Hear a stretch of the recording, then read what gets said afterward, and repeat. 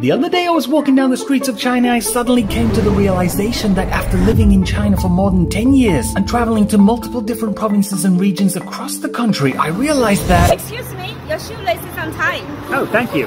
But wait, I'm not wearing any shoes. Where did that woman go? I think she went into McDonald's.